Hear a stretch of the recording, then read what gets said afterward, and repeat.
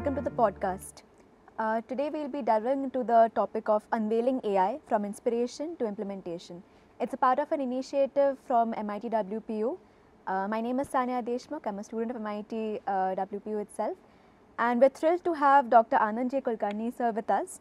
Dr. Anand has an impressive background in artificial intelligence and distributive optimization, holding a PhD from Nanyang Technological University in Singapore and a master's from the University of Regina in Canada. He has worked as a postdoctoral research fellow at the Odette School of Business, University of Windsor, Canada. And since 2021, he has been a research professor and associate director at the Institute of Artificial Intelligence at MIT-WPU in Pune, India. Dr. Anand's research is at the cutting edge of AI, focusing on nature-inspired optimization algorithms and self-organizing systems. He's pioneered several innovative optimization methodologies like cohort intelligence and the ideology algorithm. With over 80 research papers and numerous books to his names, he has guided countless students in their academic journeys as well. He's also the lead series editor for Springer and Taylor & Francis and serves as an associate editor for several prestigious journals. Among his many accolades, Dr. Anand has received the Best Paper Award at IEEE ICNSC at Chicago and the Swatantra Veer Savarkar Award for his Marathi book on artificial intelligence. We can't think of a better personality to have on our podcast series on AI and the way forward. So welcome to the podcast, sir. We're really delighted to have you. So artificial intelligence, or AI for short, is transforming our world at an incredible pace. From the way we consume media to the future of transportation, AI is playing an undeniable role in everything. But what exactly is AI? And perhaps more importantly, how is automation that is powered by AI impacting our lives and shaping the future? To answer these questions and many more, we're thrilled to have Dr. Anand sir with us today. So let's dive in. So first and foremost, sir, what exactly is artificial intelligence and machine learning? And why has it been gaining popularity over the past decade? Okay. Sanya, thank you very much for nice introduction. It's an honor for me. See, artificial intelligence is all about converting natural intelligence into a computer program. Okay. More specifically, I would like to mention that we see the intelligence in nature. Okay, maybe birds, ants, even human. We convert their behavior into mathematical model.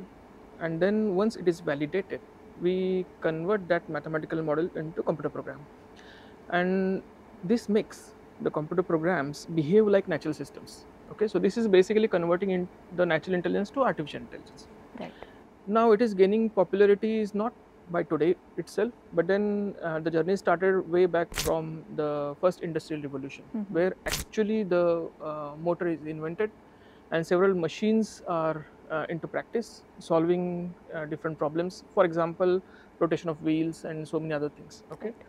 Later on, as the automation era actually geared up using the computer technology, automation actually started, and it has gained kind of fast pace. Then the artificial intelligence itself actually make the systems learn by themselves and solving the problems by themselves rather than the human intervention. So this is actually increasing the accuracy, the precision, you can say, the fast time and better output. So this is what we expected everyday life, not only with the areas that you mentioned like transportation and all, but in healthcare as well, defense, manufacturing and so on. So that is why it is gaining popularity. Another important thing is that world is all about competition. India wants to be better than other countries. Like China may be better than, they want to be better than US want to be better than Germany in manufacturing. So because of this competition, there's a competition in developing new technologies. So AI is one of the technologies actually becoming a driver for this. That is why it is getting more popularity. And what role does ML or machine learning algorithms have in this entire system of AI? Okay. Mathematics is one umbrella. Right. Below that is artificial intelligence, and below that one is machine learning. Okay. So machine learning plays with the data. So whatever data is available with us. For example, suppose we take the traffic intersections outside. So how much vehicles are coming at what directions? at what lanes. So that can be counted, that can be recorded, and those data can be utilized to have better timing for the red light, amber light, and green light. So this is for making the systems much better. Right. For that, machine learning algorithms play a role by which they find the patterns of how long, how much vehicles run in particular lane, how much time they wait at what time. So that kind of patterns are found using machine learning algorithms. That is why those are getting more popular these days, because they are connected with our day-to-day problems and solving our problems. Lovely. That is why machine learning is playing better role. For example, one more example I would like to give you here is that see, nowadays water scarcity is a big problem. Okay, Bangalore already facing problem. Pune, hopefully, we hope we will not face it, but then in the future there could be a problem. Okay, then how to curb it? How to check the water usage? Okay, how can we do that? One thing is that maybe we can see look for the leakage around the city. Okay, that is one thing. Second thing is that there is one app developed by the Australian University professor Nguyen. So that app, what it does is that it checks how much is the water usage per family, per house.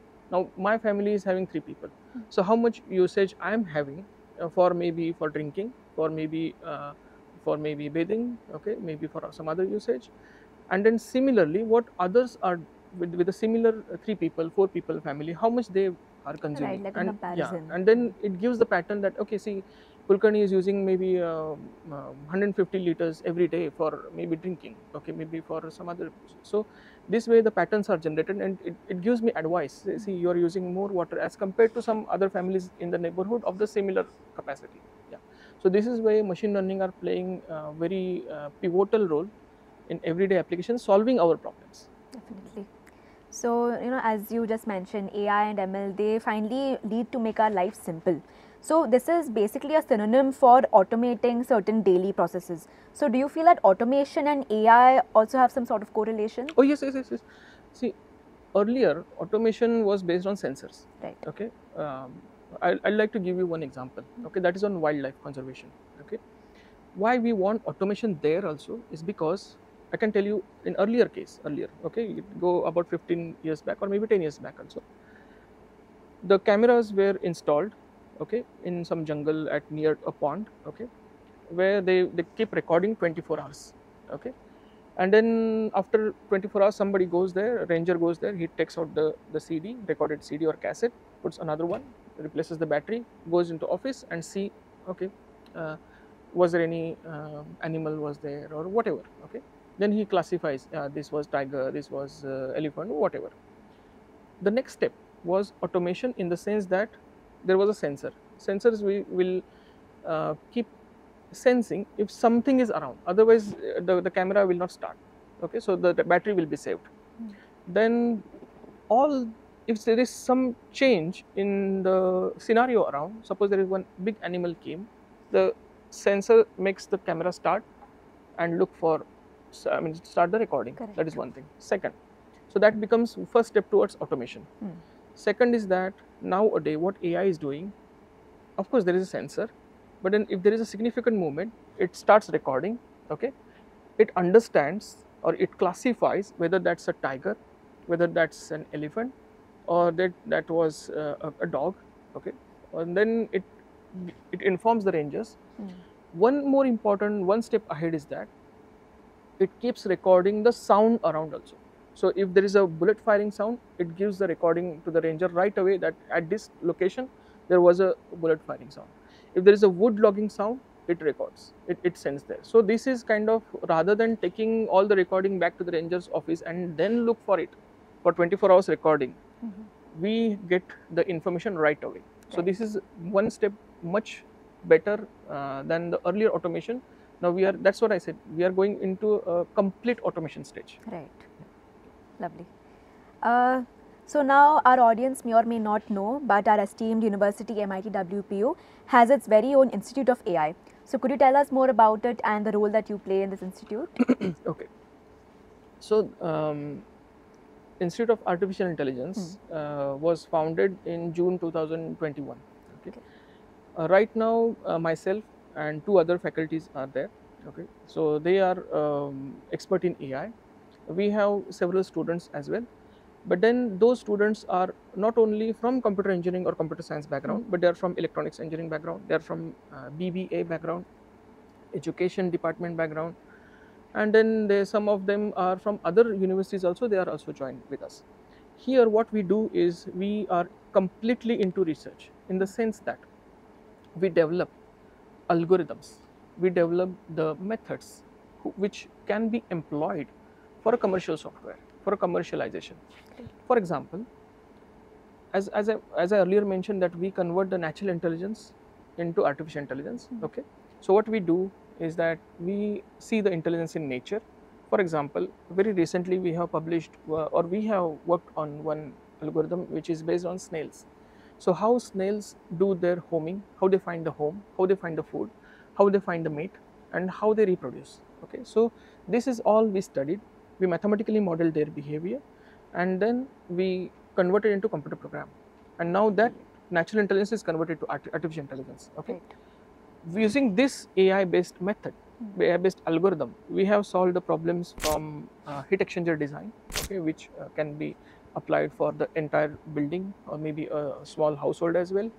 So this is one algorithm that is developed and applied. Another thing is that we worked on politically motivated systems algorithms, that because it is considered as a kind of swarm. Okay, so swarm intelligence we developed, we modeled, and we solved different problems. So basically we do very fundamental research in AI, which can be useful to solve almost all kinds of problems. We also call them as a meta heuristic algorithms. So basically, this is, you can consider as an institute which caters to the MIT, not only to MIT-WPU, but to the outside world also, with the fundamental research only. Lovely. Yeah. Oh, just to add one thing.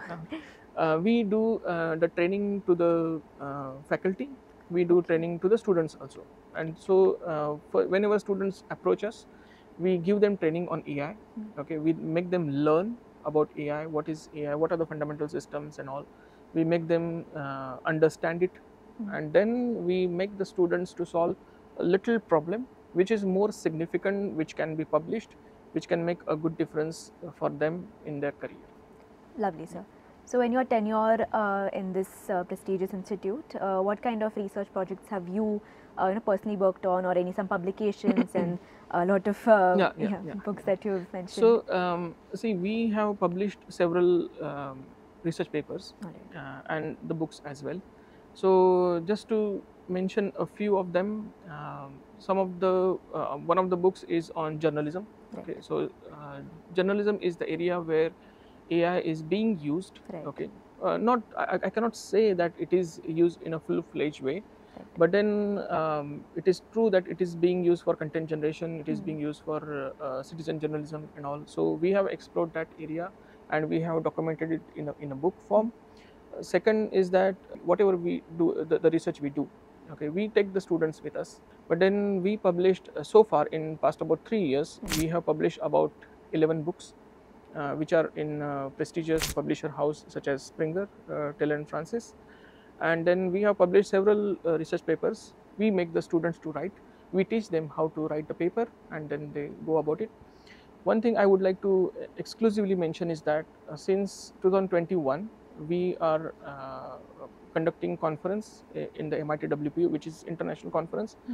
Which is on intelligence systems. Okay. So first conference was a kind of umbrella where it was about only intelligence systems.